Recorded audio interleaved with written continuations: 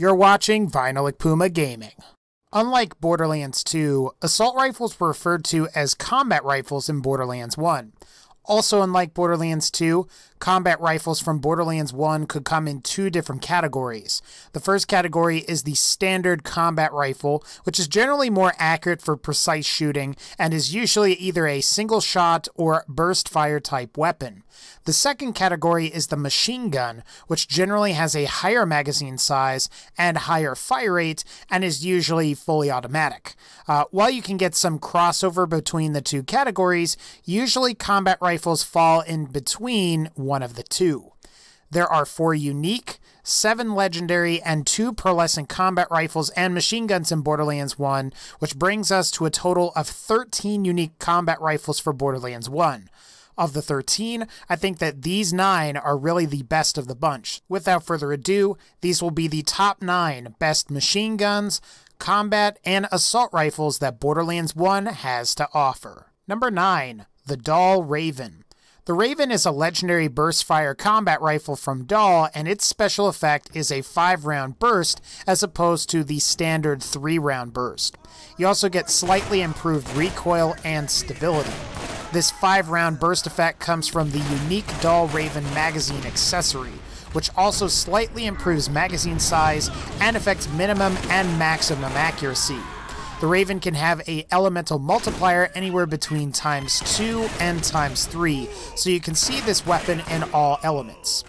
In my opinion, the Raven is a pretty good and fairly standard burst fire combat rifle from Borderlands 1. As I've said previously, I definitely prefer burst fire combat rifles to the single shot variety, mostly because the DPS on burst fire rifles is much higher. At the same time, as far as the Dahl Raven is concerned, I sort of feel like there are just better burst fire combat rifles out there for you to find, and I also think most people would prefer machine guns from other manufacturers as well. Then again, that may depend on your preferences and your character as well. Number 8. The Torg Bastard. Just so we're clear, guys, that's bastard with an E as opposed to an A in between the T and R. I suppose we do have to stay PG-13 on YouTube. The Bastard's special effect is high damage output and high magazine size at the cost of higher recoil and lower accuracy. You'll find that the Bastard's effects come from the unique Torg Bastard barrel, which significantly improves damage and magazine size, like we just said, while also increasing projectile spread and recoil. Now, in terms of damage potential, in some ways the Bastard is on par with some of the best combat rifles in Borderlands 1. However, the problem is that the Bastard's projectile spread and high recoil can make precise shooting very difficult. From my experience, there's a certain tendency with machine gun weapons like this to sort of spray bullets into an enemy's face, and with the Torg Bastard, you'll need to be closer than you might want to be in order to deal the highest damage possible thanks to that projectile spread. Now, cosmetically speaking, I think the Bastard is one of the better looking combat rifles in Borderlands 1. The black tactical look is really cool in my opinion. I just wish it was a little more accurate at medium to longer ranges, but it is what it is. Number 7. The TDR Guardian. If you've played Borderlands 2, there's a good chance you're familiar with the Avenger SMG from that game. That weapon was largely inspired by the large number of TDR legendaries from Borderlands 1 that had regenerating ammo, and those were the Savior SMG, the Protector Pistol, the Equalizer Revolver, the Defender Shotgun, and the Guardian Combat Rifle. Now, the Guardian's special effect is just ammo regeneration, and unlike the Avenger, the Guardian can spawn as either a single shot or burst fire version depending on the magazine. Now, the Guardian's special effects come from the unique TDR Guardian combat rifle body. Ultimately, I prefer this to the Avenger because of the fact that you can receive burst fire versions of the Guardian. While the Avenger has better overall stats, the lack of a burst fire version really hurts the Avenger in my opinion, especially if you want something with really good DPS. It's worth mentioning that you may find some non-unique combat rifles that are actually better than the Guardian stat-wise. This is mostly because the Guardian simply adds ammo regeneration with its unique body piece, and you aren't really getting improved damage or anything like that. I recommend that you equip the Guardian outside of combat for the ammo regeneration alone. It's useful if you don't want to buy ammo all the time, and I really like it. Number 6, the Vladov Chopper. So I never thought I would say that I actually like the chopper from Borderlands 1. Is it impractical? Yes. But does it wreck enemies? Definitely. And in my opinion, it is way better than the chopper that we got for Borderlands 2.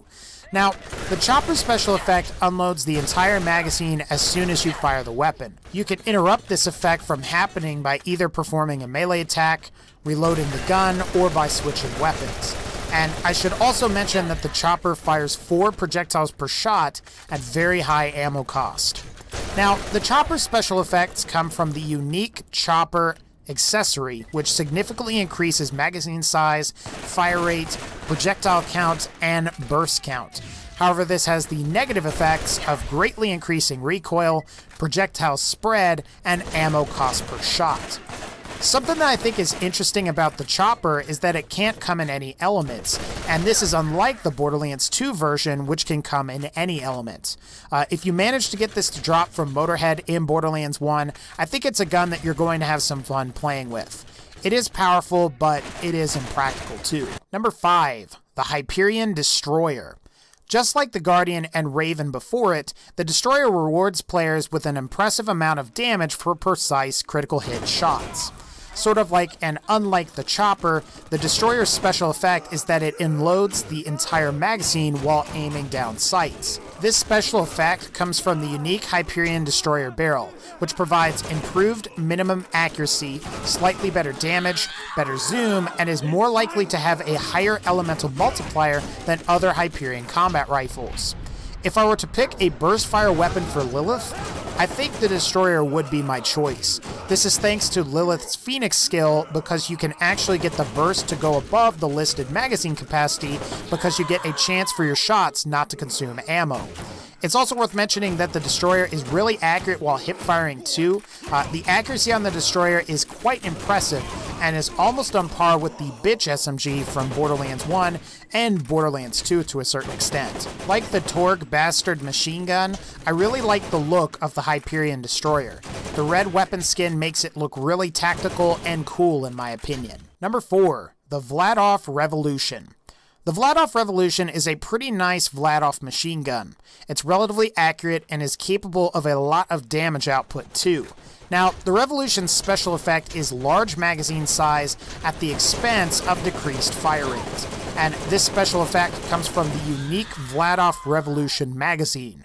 And when compared to other similar non-unique magazines, you're getting improved magazine size and better recoil, but you're also getting lower fire rate and slightly higher reload times as well. Now, despite the decrease in fire rate and the higher reload speed, I actually really like the Revolution. Overall, it feels a little more solid and accurate to me in general. This is especially the case when you start comparing it to guns like the Torg Bastard machine gun. I guess in a certain way, it reminds me of Borderlands 2's Guerrilla Assault Rifle, which was a non-unique assault rifle which dealt a little bit more damage and had slower fire rate than the standard Vladov barreled assault rifles.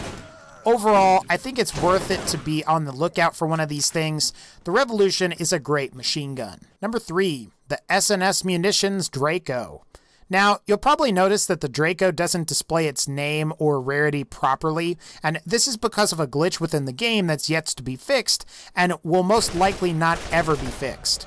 If it were to display correctly, the red text should read, quote, Dragon's Fire. Now, the Draco's special effect is relatively high elemental multiplier, always fire element, improved magazine, decreased recoil, better accuracy, and a high chance to trigger status effects. This special effect comes from the unique Draco accessory, which seems to decrease projectile spread and improve magazine size as well. It's possible that if you've played through Borderlands 1, you may have actually used this weapon without even realizing it. There are a couple ways to tell that you have a Draco. The first is that the Draco will always be made by SNS Munitions. It will only come in fire element and with a ×2 elemental multiplier or higher. The second is the better solution, which is to look at the weapon accessory. Something that you'll notice is that the Draco accessory appears to be more cylindrical than the standard fire accessory that you see for other combat rifles. Keep in mind that the accessory for combat rifles is located under the weapon barrel where you might put your M79 grenade launcher. Now, keep an eye out for these. They are really nice combat rifles, and they are guaranteed as really good fire combat rifles. Number 2, the S&S Munitions Serpens. As I'm sure you guys have heard me say before, the Serpens is, in my opinion, one of, if not the best weapons that S&S Munitions produces. Like all of the other pearlescent weapons, you can only acquire it during the General Nox DLC. The Serpent's special effect is a ×3 to ×4 elemental multiplier, corrosive element only, along with improved magazine size, decreased recoil, better damage, better accuracy, and improved chance to trigger status effects. Something that you'll also notice is that some of the projectiles travel in a quote-unquote serpentine or snake-like pattern. You'll find this special effect comes from the unique Serpens accessory, which also provides better damage than the Draco. The Serpens is one of my favorite pearlescent weapons. Not only is it great for triggering the corrosive status effect, but it also deals an impressive amount of damage to enemies. The Serpens is absolutely lethal up against the Crimson Lance, and really the only problem I foresee is that the serpentine projectiles sometimes can be a little bit difficult to hit on targets. But even then, the Serpens is fantastic and is definitely recommended by me. And finally, number 1, the Atlas Ajax Spear / Ogre Hybrid. Now, you've probably heard me or others online talk about the Ajax Ogre before. The Ajax Ogre is what is known as a hybrid weapon, which combines the unique weapon parts from 2 different weapons together. In the case of the Ajax Ogre, it combines the effects and abilities of both the Ajax Spear and Ogre combat rifles. More specifically, the Ajax Spear gets its effects from a barrel, while the Ogre is a legendary weapon accessory. Now, the Ajax Spear is known for having very good combat rifle parts, and these parts are usually the best of their class, while the Ogre is considered to be one of the better legendary accessories for combat rifles. When you combine both together, you easily get what might just be one of the most powerful weapons from Borderlands 1.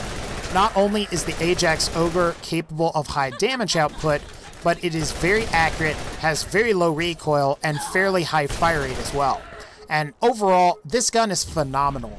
While it's really rare, I recommend that you kill Ajax to see if you can get one. Alright guys, that's going to pretty much wrap up this particular video. If you like this video, please be sure to leave a like, and let's see if we can get 800 likes. If we can't get 800 likes, no big deal. I'll be here tomorrow, but again guys, like this video if you liked it. Take care, and I'll see y'all next time.